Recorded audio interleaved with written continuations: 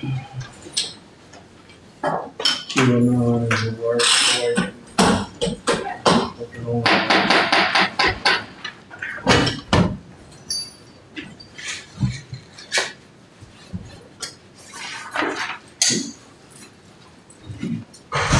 It is past 5:30 and it is time for me to call the regular meeting of Greenwood County Council for Tuesday, September the 1st, 2020 to order. In accordance with the Freedom of Information Act, the date, the time, the location, and the agenda of this meeting has been posted on the front entrance of the Greenwood County Courthouse and also on the front entrance of the Greenwood County Library. A copy of that agenda has been made available to the media and also has been posted on the county's website. I'm going to ask Councilwoman Melissa Spencer to give our invocation, followed by our Pledge of Allegiance. Please stand with me. Let's pray. Dear Lord, as we gather today, we ask that you would be in our midst. Thank you for the opportunity to serve the community and for those who serve us. I lift up our schools, our state and local officials, law enforcement, military, healthcare workers, emergency workers, and others in service. Cover our community with peace. Unite our efforts to make right decisions as we support this county. Increase our compassion. Let us lead with honor, respect, and wisdom. May you bless those who took the time to gather here today. Help us to be wise in the decisions that we make for the good of all those who have placed their trust and confidence in our leadership. And keep us united as a council and community. In Jesus' name I pray. Amen. Amen. Amen. I pledge allegiance to the flag of the United States of America and to the republic for which it stands, one nation under God, indivisible, with liberty and justice for all.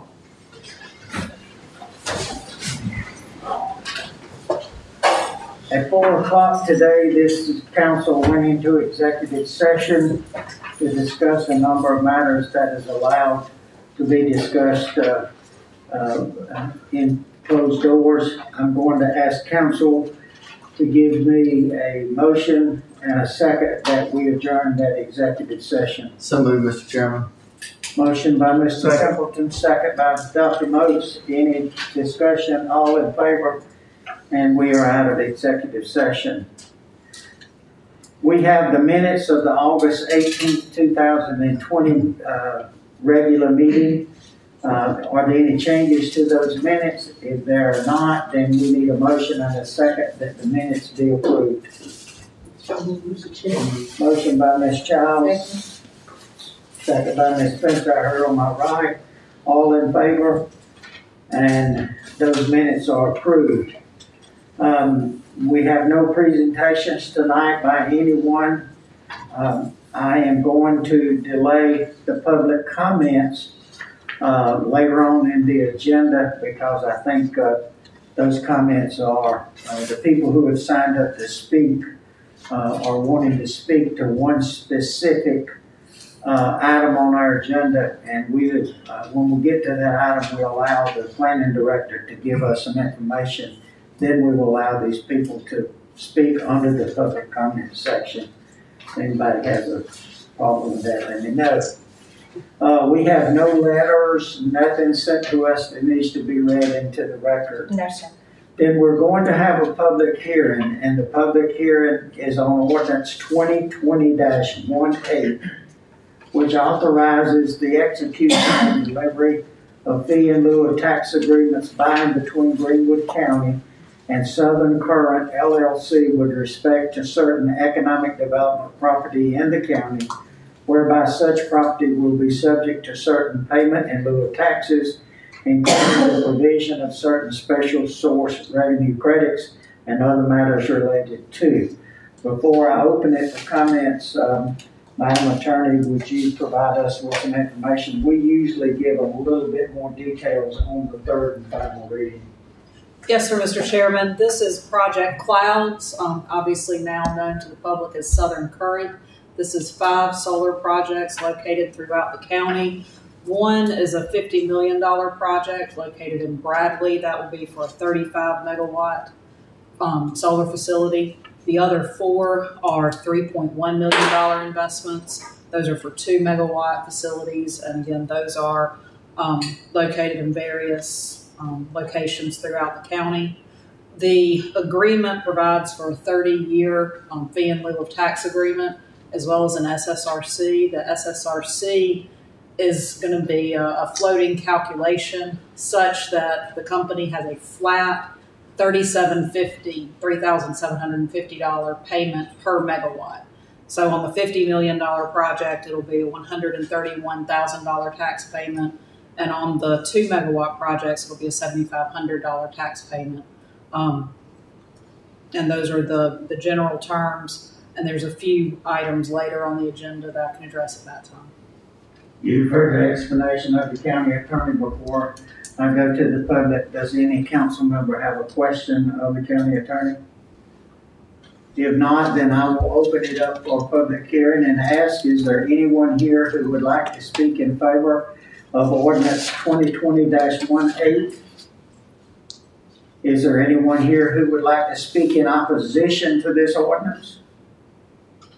If not, I will close the public hearing and ask council, what is your pleasure? This is third and final reading. Move to approve, Chairman. Second. Was that Mr. Lane? Yes, sir. Mr. Lane and Mr. Templeton. Motion by Mr. Lane, second by Mr. Templeton. Any further discussion? All in favor? And that is unanimous. Final reading. We also have third readings, not a public hearing, but we have third readings on ordinance 2020-19, which amends the zoning ordinance so that a 12.48 acre portion of an 82.06 acre tract owned by R&P LLC located at 128 Rock Church Road Northwest in Greenwood is changed from I-1 light industrial to AG3. Phil or the county attorney, do you have anything to add to that before we ask council to vote? Are you ready to vote? What is your pleasure? So moved. Motion by Mr. Allison, second by Ms. Childs. Any questions? All in favor? And it is approved. The next third reading is ordinance 2020-21, which amends the Greenwood County zoning ordinance so to provide standards for mobile food truck vending as a conditional use in C2 general commercial, I-1 light industrial, and RDD rural development. This is third and final reading. Mr. Lindler, do you have anything to add? Has there been any changes? No, sir, the city hasn't taken any action on this item. My question, Mr. Lindler, C2 general commercial, I-1 light industrial, and RDD, does that allow adequate locations? I mean, is that, what about other zoning classifications? Why did you rule it out of there? The only other zoning classifications of a commercial nature would be office professional, neighborhood commercial, I-2 heavy industrial. Beyond that, everything else is residential or agricultural or rural of some kind. So beyond that, those are the areas that are extensive as far as retail, restaurants, those type of uses. And the reason I asked that, and I think I need to declare this, I was asked after the last meeting when we rejected the zoning of the property on Cokesbury Road. The question was asked of me, could that same person take their food truck there and operate it and sell pizza? And according to this, she could not. Correct. And you're saying possibly OP? No. No, you don't think OP I won? don't think office professional or neighborhood commercial are substantial enough to handle the traffic that the volume like a food truck would bring to the areas. Okay. The traffic volume, Phil, is what you just said? Well, as far as density of commercial uses as well. Those type of, like office professional, for instance, and neighborhood commercial, they're small scale in nature. So for something like this that has a large amount of volume and brings numbers of people to these locations, such as a food truck, that's just not in keeping with that character of the area. You would want to encourage food trucks on your main thoroughfares areas that have high traffic volumes. You wouldn't want to encourage those close to neighborhoods. And does this mirror the language that is used inside of the city? Yes, sir. And the same typical kinds of zones besides the RDD. So what we are voting on third reading is identical to what is presently being enforced inside of the city. Yes, So sir. these people won't have two different standards to abide. I mean, it's pretty much. It is currently what is in the books for the city right now, minus the distance requirement. The city's looking at it right now, has not made any determinations, not even taken a first reading on that issue. So I can't say specifically. So that'd be the If only you pass it difference. tonight, what the city of Greenwood has planned over the next few months. Any other council member have a question? You ready to vote? Thank you, Phil. This is third and final reading to provide standards for mobile food truck vending and C2 general commercial, I1 light industrial, and RD2 rural development districts. What is your pleasure, council? Offer your motion to approve, Mr. Chairman. Motion by Mr. Templeton, second by Mr. Moats. Any further discussion? All in favor? And we're all supporting that third and final reading. Thank you, Phil. Our new business is consideration of the contract for addition and renovations of the Medic 30 EMS station on Highway 25 South as part of the Fire Master Plan portion of the capital project sales tax. Josh Skinner. Thank you, Mr. Chairman and Council. I'd like to talk real quick about the Fire Service Master Plan and the capital project sales tax. Number 5 on the capital project sales tax list, $14.2 million total overall. We split that money into 4 different phases. Phase 1 and Phase 2 have been fully collected. Start Phase 3 in 2021 next year. Phase 1 is now complete with the completion of the Carter Road Volunteer Fire Service Station 62. This station got CO last week. The signs were put up on Friday, and we're just waiting for final approval from our insurance, and then we'll be able to move fire trucks in. That should happen this week. The station added 198 address points to the county's fire coverage list, and the total price tag furnished came out to be $268,548. Can we ask, or can I ask Steve, when will there actually be trucks and when there'll be operations out of that station? Either someone, the manager, or someone. Next week. Next week is the insurance releases it, right?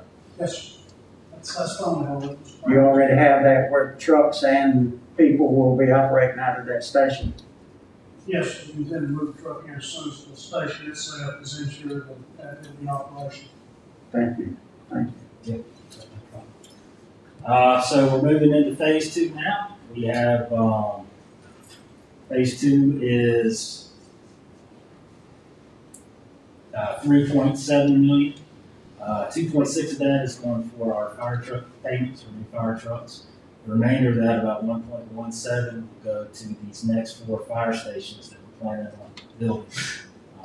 One on Highway 221, the Medic 30 renovations that I'm about to talk about, one on Andrews Chapels Road, and one in the Shoals Junction area. Once we get all of these stations built, we'll have 99.6% of the county covered as far as fire coverage. The plan is to renovate Medic 30 right now to add a parking space for 2 fire trucks, and this will add 208 address points in Greenwood County that currently do not have fire coverage. This is Medic 30 now, EMS station. You see the carport in the rear that houses the rescue vehicle. That carport has been removed, and that is where we plan to build the new garage for the fire trucks. You see our proposed site plan layout. The blue box in the back is a 40 by 40 foot metal garage, 2 bays, enough room for 2 fire trucks. And the red outline will be the new 6-inch reinforced concrete driveway going out to Highway 25 South. We'll also do some minor cosmetic renovations at the connection into the current EMS garage. We're also planning to renovate the kitchen and the bathroom while we're there. So we put the project out to bid on June 23rd. We received 5 bids on July 24th. The Gordon Group LLC out of Greenwood was the low bid at $222,480. I don't know if you can see the high bid was $418,000, so it kind of gives you the range. The Gordon Group is the only company out of Greenwood to bid. The rest were out of Columbia, Augusta, North Augusta, and Rock Hill. I think you have a copy of the contract in your packet, but basically it includes the 2-bay metal garage, 40 foot by 40 foot, the kitchen, the bathroom, and existing garage upgrades, which includes new ventilation fan, new heater, painting, new flooring, and of course the big cost of 6-inch reinforced concrete driveway from the garage to Highway 25. We happy to answer any questions you might have. Council, do you have questions? I couldn't hear who you said got the who won the bid. It's the Gordon Group out of Greenwood. It's the same company that's done the first 2 fire stations. Okay, that's Lynn Doolittle's the general contractor. okay. Charles, yeah. We presently do not run any fire out of that station, Steve. Most of we don't. We chose that site because it's on the main road, but utilizing that medical station, we utilize Medic 50 up on 25 North, headed where Shoals. We do have some fire truck there. The benefit of being able to use this building is I can put 24-hour personnel in it as it is without having to do anything. If we build a new station that has 24-hour personnel, we're going to have to make some life safety improvements on it, sprinkler systems and such as that. So this building, we can use it now. It's in a good location. Would that be considered part of Highway 34's? Yes, it is. This is part of it. Any question by council? We're being asked to approve the contract as presented by Josh. Are you ready to vote on it? So moved, Mr. Chairman. Motion by Mr. Moats, Second. second by Mr. Lane. Any further discussion? All in favor of approving the contract, and that is unanimous. Thank you, Josh. Thank you. We have consideration and approval of contingency agreement by and between Greenwood County and Southern Current, formerly known as Project Clouds. Madam Attorney. Thank you, Mr. Chairman. This relates back to the fee agreements that you just approved. One of the questions, doing 5 different fee agreements that are all based on a total investment of 60+ million, was how do we handle clawbacks? What this agreement does is it makes all of the agreements contingent on that $50 million agreement, so that if the company does not meet the $50 million commitment for Bradley Solar, then they don't get the incentives on any of the other agreements. So, you know, if they do $45 million for Bradley, the other 4, they don't get any incentives for. Now, if the other ones, they don't meet the agreement, those are standalone.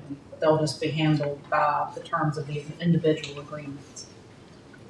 I know when we were discussing the incentives, the clawback part was a very concern of ours, and it seems like that you worked it out so that they've got to do the 50 million or they don't qualify for the other incentives. To me, that sounds good. Are you ready to vote on it? May I have a motion? Move to approve, Chairman. Motion by Mr. Lane, second by Ms. Spencer. Ms. Childs. Ms. Childs, I heard somebody down there, I'm sorry. Ms. Childs. Any further discussion? You ready to approve this contingency agreement? All in favor? And that is unanimous. We have a resolution 20-22 which amends the master agreement governing the Greenwood Newberry Industrial Park, which includes certain real property located in Greenwood County pertaining to Southern Current LLC. We're just allowing these to become part of the multi-county industrial park. What is your pleasure? So moved. Motion by Mr. Allison, second by Ms. Spencer. All in favor? And that is approved. We have first readings on 4 items. The first one is ordinance 2020-22, which amends the zoning ordinance so to allow winery, vineyard as a conditional use in C2. Before we will declare that first reading, I'll let the planning director come and provide us with some information, and then we have a number of people who would like to make comments about this. Thank you, Mr. Chairman. This is a request by Amanda Cozine to amend the text of the Greenwood County zoning ordinance to provide exceptional conditions for wineries and vineyards as an allowed use in C2. She is proposing that the ordinance be amended to allow for these type of uses for 5 particular conditions: that the housing for the manufacture of wine be within an approved structure, that South Carolina state permits have been approved for the use, that an outdoor event venue space may be utilized as a secondary use to the winery and shall operate on a limited basis to the primary use, that they may utilize different parking and entranceway surfaces such as asphalt, concrete, crusher run, gravel, or grass surface, and that the required number of handicap accessible parking spaces be paved with asphalt or concrete. This is currently an allowed use within the C2 zone. However, she is proposing that this be a conditional use with those conditions placed on it. The Planning Commission looked at the request and they would recommend approval of items A, B, and C, and the removal of D and E. Is this an allowed use inside of the city? Inside the city of Greenwood? Yes. It is in a particular zone. I don't know exactly what zone it would be if they were to annex into the city limits. So you're saying in our ordinance, we're changing it so it's conditional use in C2? Yes, sir. Okay. Any questions by council? Where's the location?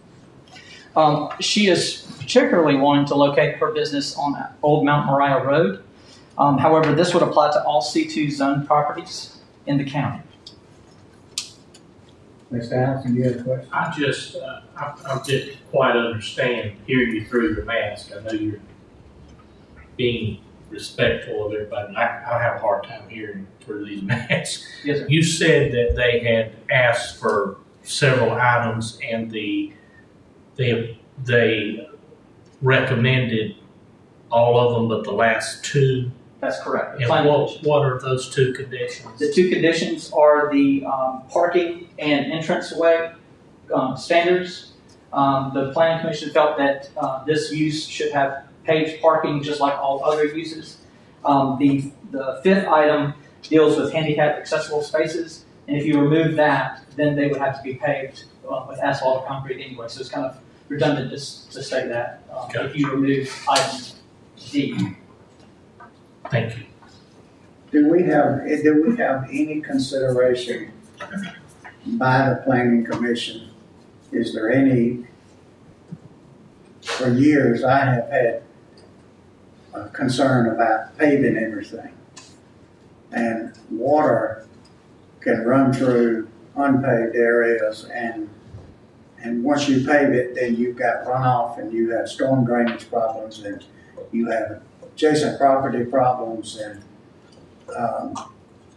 in a use like this, could certain stone or some kind of natural drain be better than requiring pavement?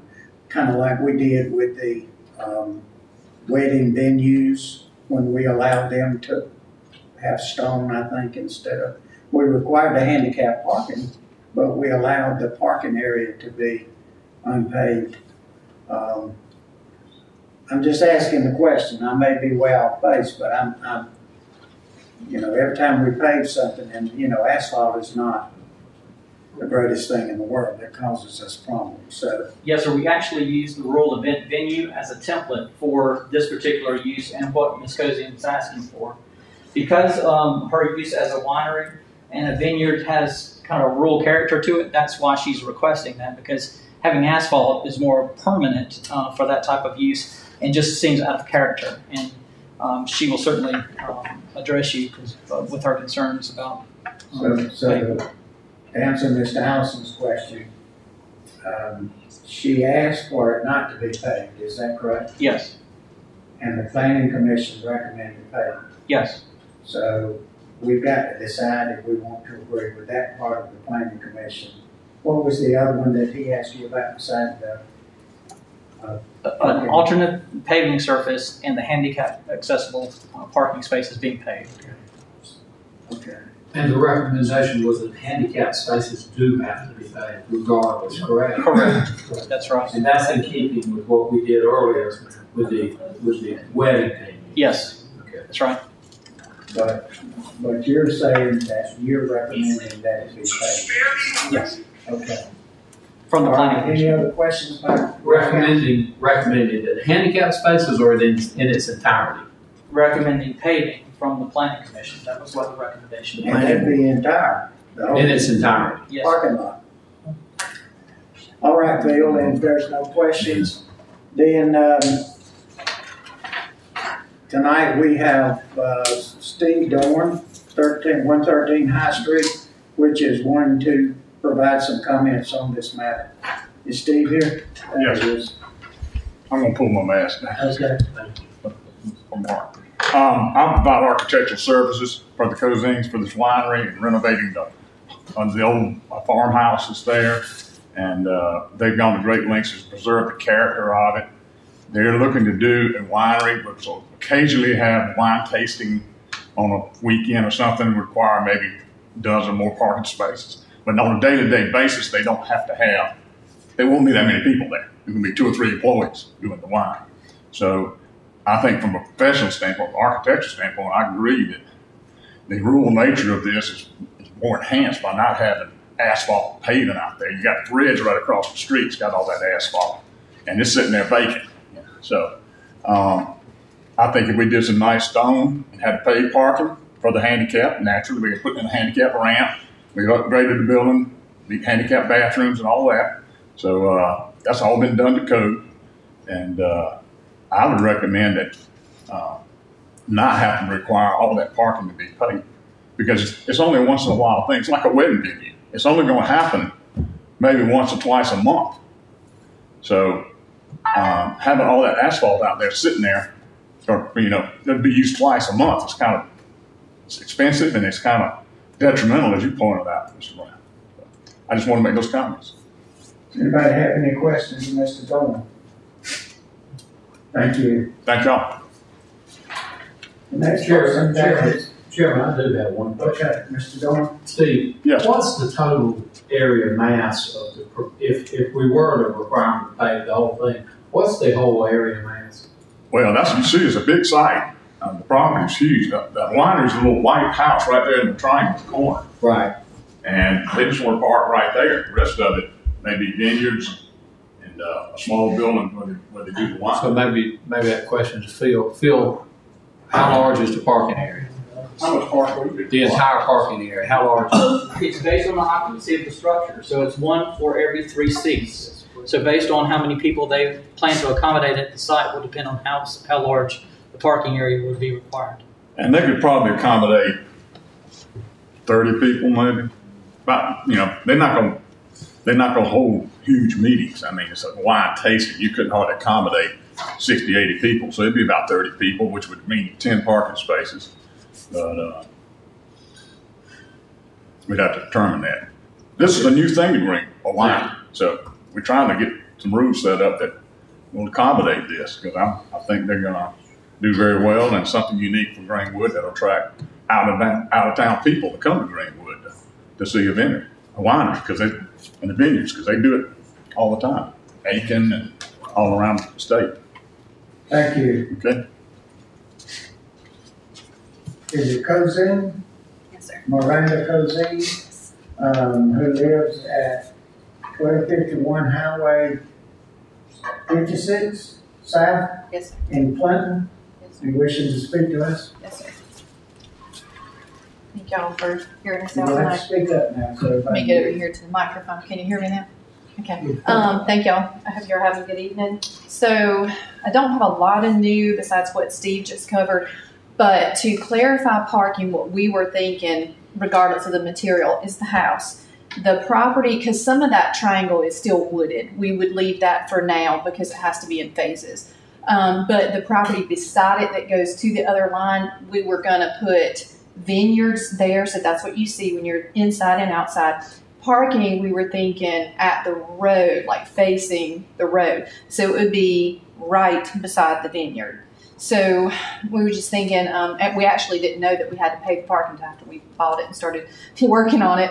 And we were like, oh no, that's detrimental. So we're just kind of worried that it's just going to take away. If you guys have been to event venues or wineries, they're just not. I mean, it's a country escape from the city feel, and we just feel like it would just completely destroy the unique characteristics of a winery that we're trying to have close to the city but outside, so that it's just somewhere besides a bar or a restaurant. Because that's why we started asking for it, because we were going to be considered a bar because there's no category for winery. So we started talking to Phil and thinking, how can we couldn't be ag because you can't sell the wine. You can make it, but you can't sell it there and have like a wine tasting. So we just thought the best thing was to ask you guys to give us our own category with the natural parking, so that we could be an actual winery and not like a bar or a restaurant or a store. Any questions? Yeah, I have a question. In the upper triangle there, on the right side, what is that property? That's not yellow. Yeah, it's not. That is somebody else's property, and that's another thing when you were talking. So there is a home there, and there is another one on the right side, and they have not argued about what we're doing there. But I know that the asphalt there would even just be up near their property too, and that's their home. So The other question I have, you're saying you want your vineyard. Do you have the grapes already planted? we cannot plant them till November because it's too hot. And since we just bought this property in July, we are having it cleared as we speak and leveled out. So we will have it prepared for planting in November. And we plan to plant most of that besides the parking. And you don't plan to sell the wine that you make, you plan to? Yes, sir. We will make the wine there. We'll have an approved building like Phil discussed, and we will make it there. We will be like, if you've ever been to Cityscape or any of the wineries in North Carolina, you can have a tasting and a cheese tray or a chocolate tray, or you can get a bottle to go. We're planning on having couches and fire pits around back, so you can sit around outside and enjoy the scenery. So yes, you will drink the wine there or take it with you, and we will make it there. Yes. And you sell it? I mean, And sell it there. Sure. Yes, sir. Any other questions? There's just one, Mr. Chairman. Yes. Do I understand that you don't have a problem paving the handicap spaces? It's the rest of the parking that you do? The rest of it, and we understand, the handicap being paved, and that's we're fine with that. But the rest of it, That makes sense. Okay, thank you. Thank you. Thank you. Larry Cozin, same address. Yes, sir. You must have a connection to Miranda. Yeah, small. She's my wife.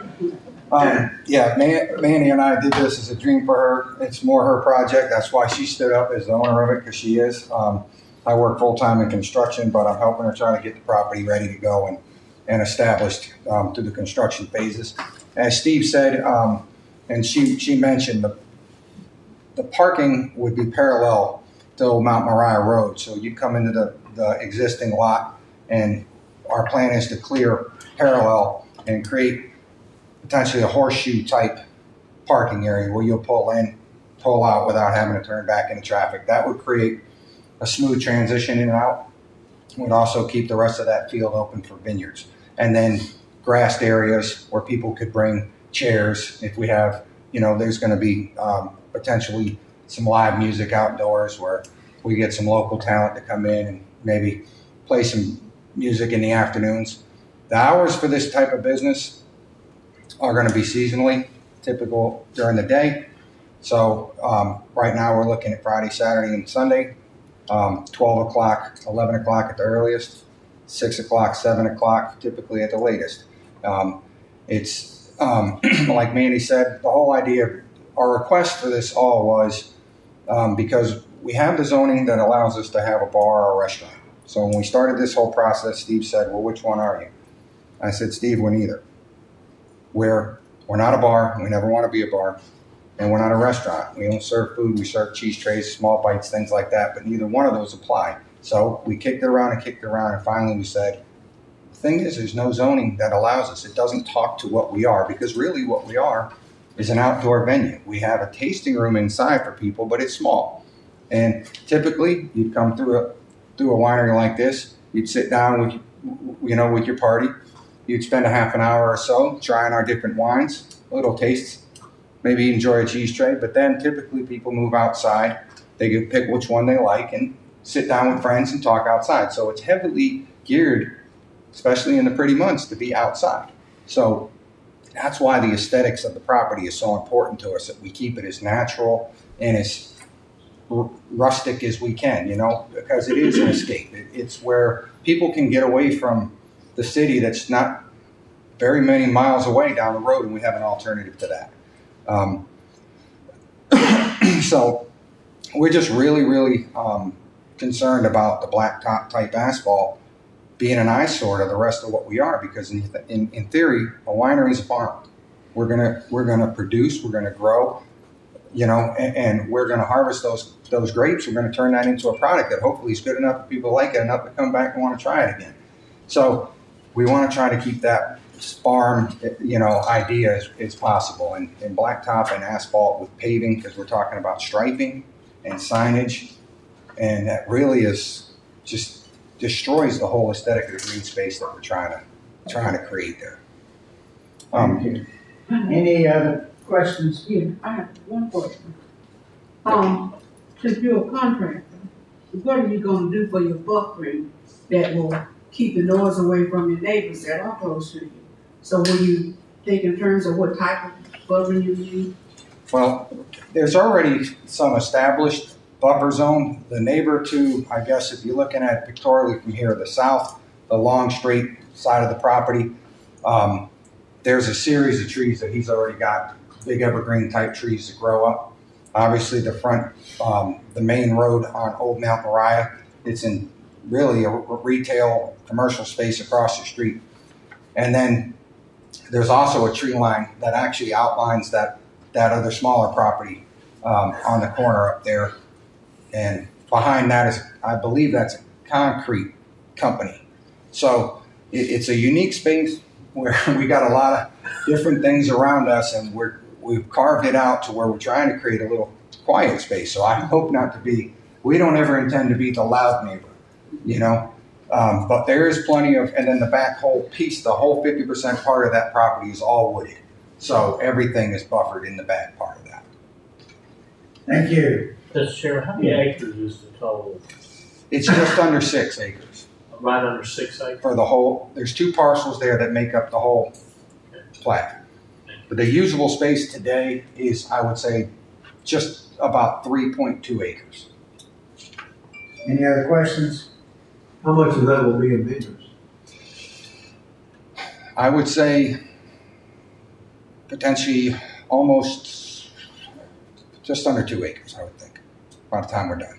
With obviously the potential to continue to grow that. There's another pastured out area behind. There's a tree line there. You can't really see it in the trees, but the gentleman that owned it before, they raised cattle there.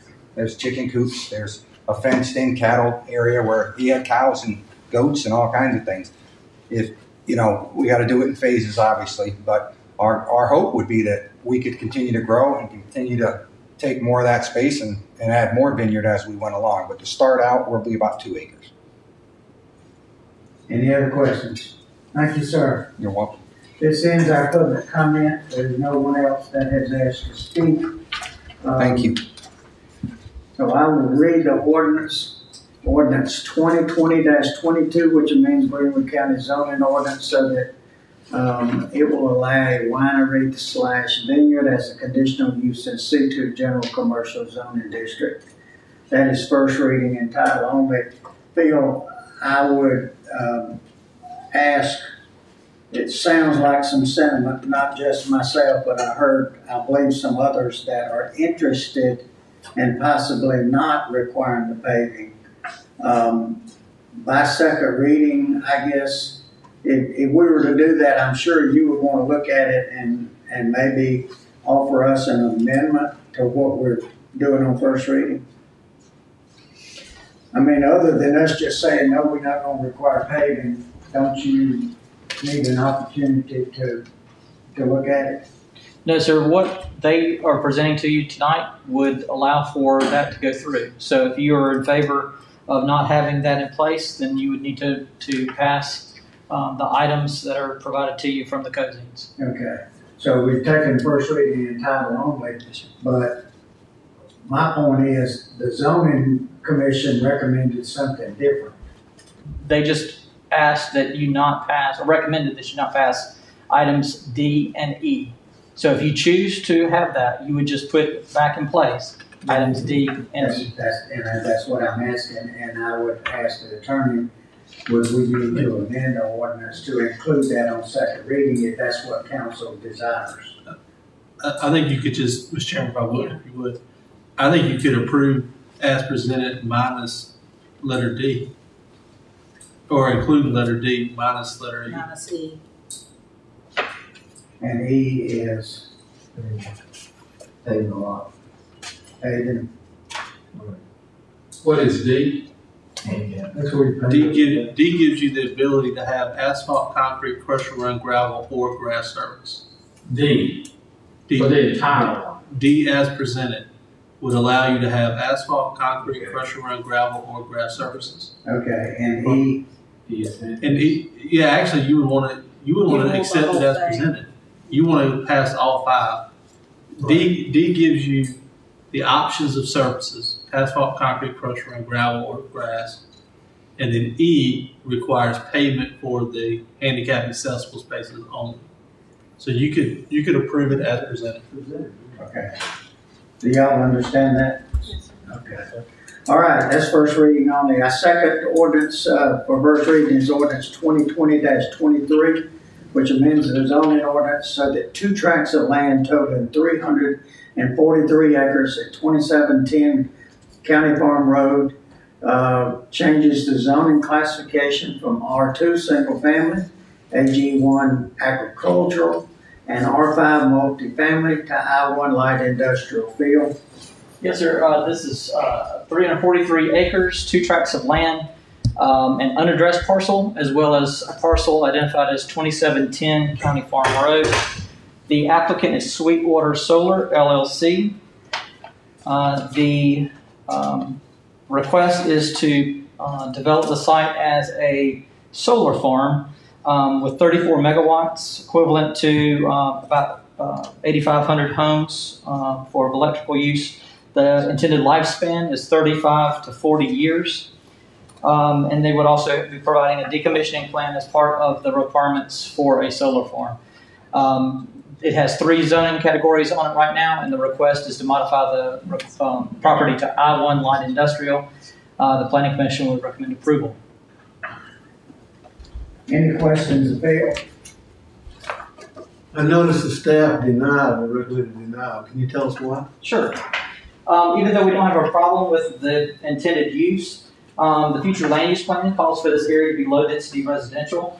And because of that, we have to make a recommendation to something of a residential category. Because the I1 is an industrial category, we can't recommend approval for that. But like was mentioned at the Planning Commission meeting, we don't have a particular concern with the use, just of that. Also, as an aside, the property owner spoke at the public hearing and said that they plan to put on a covenant restriction on the property so that no industrial use could be utilized on the site besides a solar farm.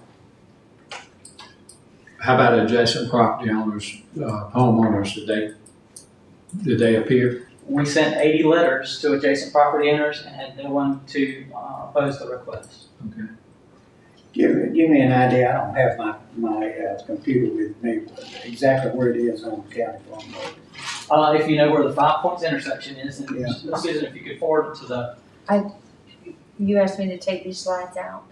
no, just the slides for the. It's just right after you, For Sweetwater Solar. right after you pass Triangle Hardware. It's at 5 Points intersection, and it's directly south of that. And it'd be to the right. No, sir, it's a large piece of property. Oh, I know what you're talking about. I have, it's by CBMW Properties, has the majority of that 300 acres. There is only one residential house, the old 2-story brick house. That's on the same side of the road. Yes, sir, that's correct. I know when I was with the city, there was some talk about putting residential back there, but it never works out. Is there utilities back there for residential? Very limited. Very limited. Is it on down the road going toward 34, isn't there a little subdivision being developed right there on the left? Yes. Before you get to the goat farm, I call it. Fair Forest Road? We're talking about a dozen houses there. Yes. Have we been contacted by the owner? Not that I'm aware of. I was trying to, James and I were just trying to figure out.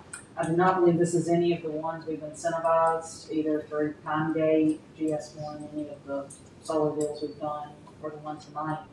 I have not talked to anyone.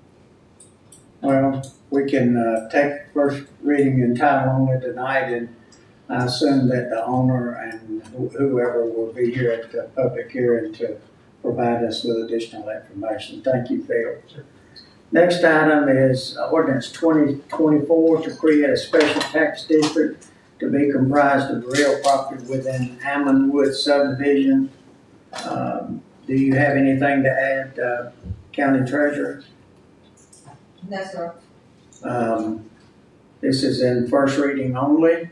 Ordinance 2025 creates a special tax district for Rock Creek subdivision. Those are first reading and title only. Any other matters? If not, district reports, Ms. Childs. Again, just want to remind you all about our pre-testing.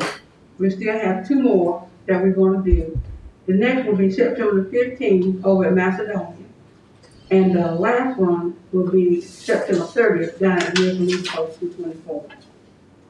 And that will be from 10 to 2 for those who have not been tested so far. We did the one down there at South Main. We had 118 that were tested, and 2 of those were positive. Mr. Allison, No report from District 2. Ms. Spencer, No report from District 2. Mr. Boats. Thank you, Mr. Chairman. We're hearing a lot of information about COVID, and that's important, and I think we all need to stay up to date. But I was thinking the other day, I see some advertisements on how are we doing with the 2020 census? What kind of response are we getting countywide? Are we 50%, 50, 60? Does anybody know? The last report I got was 60. We're at 60. 60%. We're at 60%. That's remarkable because I've heard Greenville's up at 47%. We're at 60. So that's good. I just encourage everyone. That's the county now. The city is at 58, I believe, or 52. Well, I'm just looking at the whole county. But we're at 60. The county's at 60. The census is critically important to our future and to the funding that we will receive from the federal government. And we don't need to miss people because we don't need to be short any funds from the good feds. So I encourage everyone to, if you haven't done the census, fill it out, turn it in, participate, be a good citizen. Thank you. That is my report.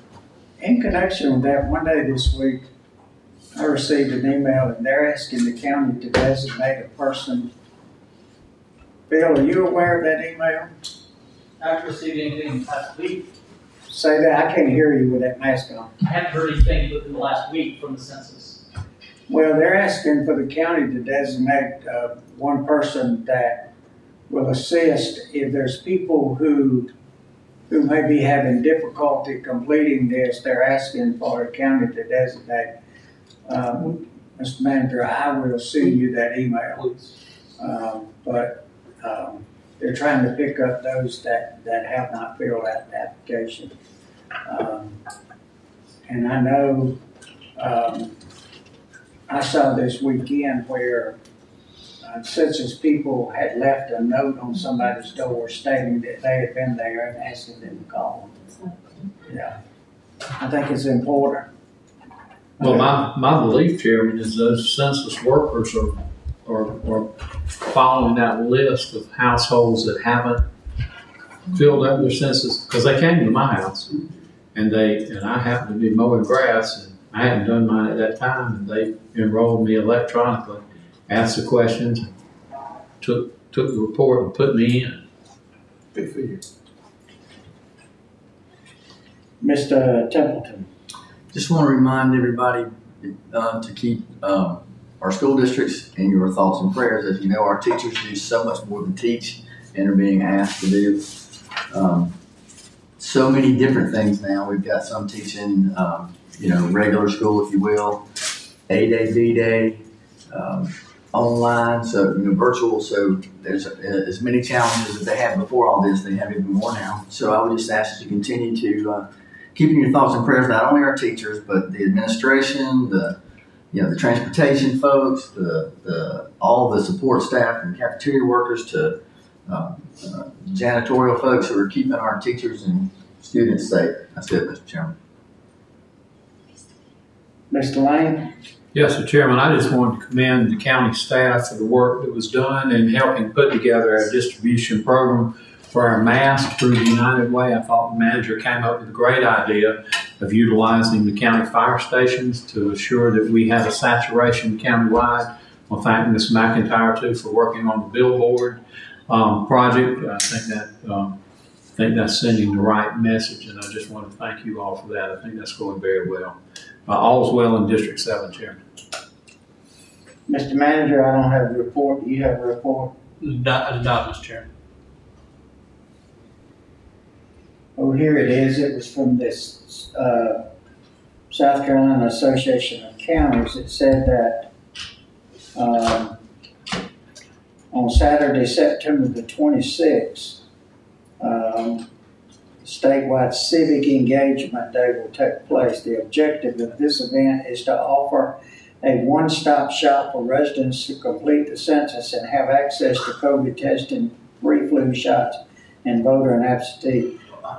We need your help by identifying a county employee who can serve as the point of contact for this event in your county. This person will work with county officials to identify the best site location for the event, as well as coordinate the logistics and local event partners. Please send your staff contact information by Wednesday, September the 1st to Susan at SCAC. A complete count is critical for local governments to receive their fair share of resources from many federal and state programs for the next 10 years. Additionally, the restricted period for census completion has negatively impacted the U.S. Census Bureau's ability to recruit, hire, and retain census takers. The effort to achieve a complete count for our state falls heavily on local and nonprofit partners. The final push will take place during September and will end on September 30th. I will send that to you. Actually, now that you read it, I remember seeing that as well. You have received that? Absolutely. Okay.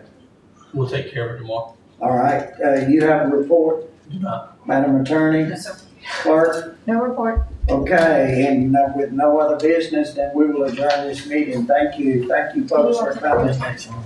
Good deal. Before everybody leaves, Marcel's asked that we take a picture all wearing these for their